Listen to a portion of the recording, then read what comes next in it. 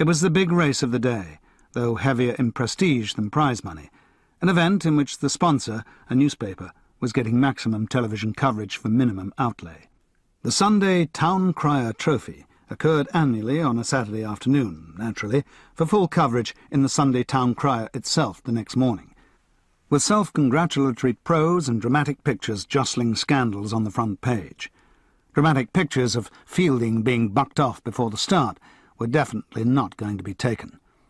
I called the horse a bastard, a sod, and a bloody pig, and in that gentlemanly fashion the race began. He was mulish and reluctant, and we got away slowly, trailing by 10 lengths after the first few strides. It didn't help that the start was in plain view of the stands, instead of decently hidden in some far corner. He gave another 2 bronco kicks to entertain the multitude, and there weren't actually many horses who could manage that while approaching the first fence at Cheltenham.